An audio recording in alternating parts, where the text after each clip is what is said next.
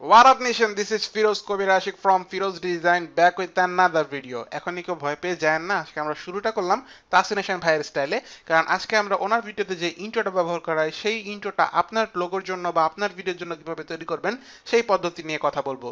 তো আগে চলেন আগে একটু দেখে আসি যে আমরা কোন ইন্ট্রো নিয়ে কথা বলতেছি বা কি নিয়ে কথা বলতেছি। এখানে দেখতে পাচ্ছেন যে TahseeNation ভাইয়ের একটা ভিডিও। এটা যদি আমরা এখানে প্লে করি খুব ইন্টারেস্টিং একটা সাউন্ড হবে, টুক টুক টুক টুক। এই লোকটা আসবে দরজার বাইরে, দেন এই গেটটা খুলবে, চিস। এখানে আপনার লোগোটা দেখা যাবে। দেন আমি সাউন্ডটা মুখ দিয়ে দিচ্ছি কারণ আমি কপিরাইটের ক্লেম খেতে চাই না। যাই হোক, দেন আপনার ঢাস করে একটা সাউন্ড হবে, দেন এরকম লোগোটা শো করবে। সো এই কাজটা আপনি যদি আপনার লোগোর জন্য করতে চান তাহলে কি করতে হবে, আপনাকে একটা টেমপ্লেট ইউজ করতে হবে। টেমপ্লেটের ডাউনলোড লিঙ্কটা আমি আপনাদেরকে নিচে দিয়ে দিব, একদম ফ্রিতে আপনারা ওখান থেকে ডাউনলোড করে নেবেন। হয়তো গুগল ড্রাইভ বা ড্রপ বক্স অথবা জিপি শেয়ারের আমরা লিঙ্ক দিয়ে দিব। আপনি ওখান থেকে আরামসে ডাউনলোড করে এটাকে আনজিপ করবেন। আনজিপ করার পর আপনারা এরকম একটা ফোল্ডার দেখতে পারবেন লোগো শ্যাডো আইজেন্ট নামে। দেন আমরা ডাবল ক্লিক করবো এটার মধ্যে, দেন আবার ডাবল ক্লিক করবো, দেন এখানে আরেকটা ফাইল পাবো লোগো শ্যাডো আইজেন্ট ডট এইপি নামে। তো এইপি হচ্ছে কি আফটার এফেক্টসের প্রজেক্ট ফাইল। আমরা যখন এটা ডাবল ক্লিক করবো তখন আমার আফটার এফেক্টস ওপেন হওয়া শুরু হবে। ডাবল ক্লিক করলাম, ওপেন হোক। এ ফাঁকে আমরা একটু আমাদের চ্যানেল থেকে ঘুরে আসি। ডিসক্রিপশনে আপনারা সাবস্ক্রাইব করার একটা লিঙ্ক পাবেন, ওখানে গিয়ে আপনারা সাবস্ক্রাইব করে নেবেন। দেন এটা কেটে দিবেন, তারপর আপনি বেল আইকনটা ক্লিক করবেন, সেন্ড মি অল নোটিফিকেশন, তারপর সেভ করে দিবেন। তাহলে আমরা নেক্সট আবার যখন কোনো ইন্টার নিয়ে কাজ করব বা যখন যে নেক্সট ভিডিও আমরা নেক্সট টিউটোরিয়াল আসবে সেটার একটা নোটিফিকেশন চলে যাবে আপনার কাছে। নেক্সট আপনারা আরো একটা লিঙ্ক পাবেন আমার ফেসবুক পেজে। ফেসবুক পেজে গিয়ে যদি আপনারা লাইক এখনো না দেওয়া থাকে তাহলে অবশ্যই লাইক দিয়ে নেবেন এবং ফলোইং থেকে সি ফাস্ট করে নেবেন। তাহলে আমরা যে কোনো ভিডিও অনেক সময় আমরা ইউটিউবে দেই না, আমরা ডাইরেক্ট ফেসবুকে দেই। সো ওখানেও আপনারা তাহলে এটা নোটিফিকেশন পাবেন বা একদম প্রথমেই দেখতে পারবেন। তাছাড়া আপনার জন্য যদি আপনার ইউটিউব চ্যানেল থাকে বা আপনার কোম্পানির জন্য লোগো যদি অ্যানিমেশন করতে চান, সেক্ষেত্রে আপনি আমার এই পেজের মাধ্যমে আমাকে মেসেজ করতে পারেন। তাহলে আমরা আপনার লোগো ইন্ট্রোটা খুব স্বল্প দামে এবং স্বল্প সময়ের মধ্যে বানানোর চেষ্টা করব। আর আমার এই বিষয়ে অনেক দক্ষতা মানে অনেক অভিজ্ঞতা আছে। যদি আরেকটা লিঙ্ক আপনাদের ঘুরতে মন চায় আমি নিচে দিয়ে দিব আমার গ্যালারির লিঙ্ক, ওখানে আমার অনেকগুলো কাজের লিঙ্ক পাবেন আপনারা, মানে ওখানে গিয়ে দেখতে পারবেন আমার কাজগুলো। যাই হোক, আমরা এখানে চলে আসি, আমাদের আফটার এফেক্টস ওপেন হয়ে গেছে। প্রথম দিকে আপনাকে এরকম কয়েকটা ওয়ার্নিং দিতে পারে, আপনি এগুলো জাস্ট ইগনোর করবেন, ওকে ওকে দিয়ে যাবেন। তারপর আপনি এটা আমি ফুল স্ক্রিন করে নিলাম, তাহলে আপনার এটা ওপেন হয়ে যাবে। আর এটা CS4 বা তার উপরে যে কোনো ভার্সনে ইজিলি ওপেন হয়ে যাওয়ার কথা, কোনো প্রবলেম হওয়ার কথা না, কোনো ফন্ট মিসিং দেখানোর কথা না।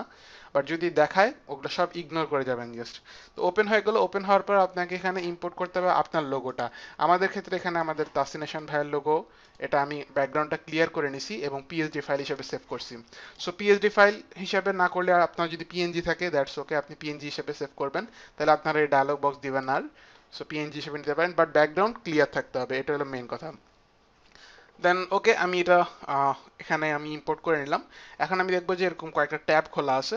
সো আমি প্রথম ট্যাবে যাব, ইউর লোগো হিয়ার, এখানে আমাদের লোগোটা নিয়ে আসবো। ঠিক আছে, এখানে আমাদের লোগোটা নিয়ে আসবো, আমরা এস চাপলে সাইজ আসবে, আমরা এটাকে সাইজ টেস্ট করে নিব, আনুমানিক এখানে রাখলাম। ঠিক আছে, একটু সরায় নিলাম, পজিশনটা আমরা এখানে ক্লিক করে সরায় নিলাম। দেন আমাদের নিচে যে এনভার্টো লোগো আছে এটা আমাদের দরকার নেই, আমরা চাইলে ডিলেটও করে দিতে পারি অথবা এই চোখটা বন্ধ করে দিতে পারি, তাহলে এটা দেখা যাবে না। এখন এটা হয়েছে কিনা ঠিকঠাক দেখার জন্য আমাদেরকে আবার আগের ট্যাবে চলে যেতে হবে।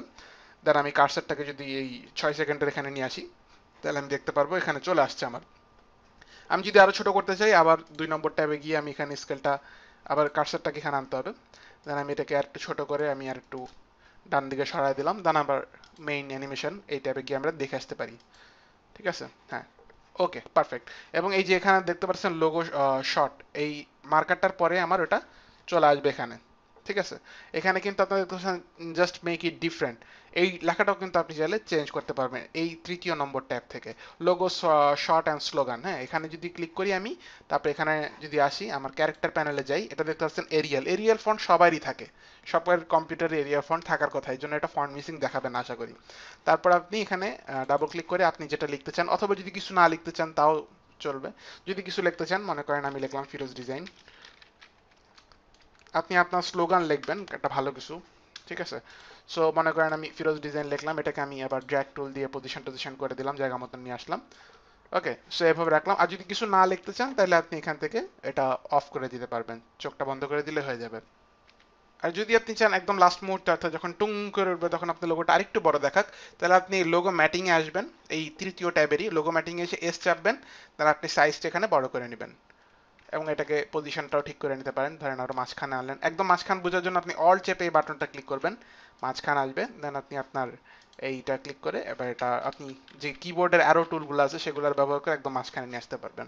দেন আমি আবার মেইন অ্যানিমেশনে গেলাম চেক করার জন্য, হ্যাঁ মাঝখানে আসছে, এবং আবার 6 সেকেন্ডে যদি কাজটা আনি আমার এটাও ঠিকঠাক আছে।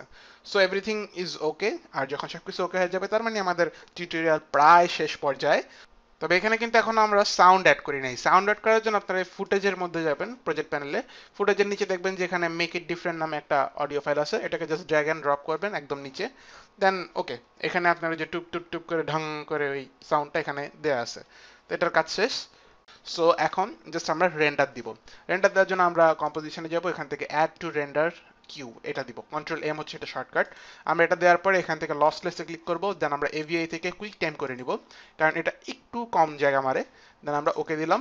তারপর আমরা এখানে ক্লিক করবো, এখানে ক্লিক করে আমরা যেখানে সেভ করতে চাই সেটা দেখা দিব। আমার ক্ষেত্রে আমি ডেস্কটপে সেভ করব, আপনি রিনেম করতে চাইলে রিনেম করে নিতে পারেন। দেন আমরা সেভ দিব।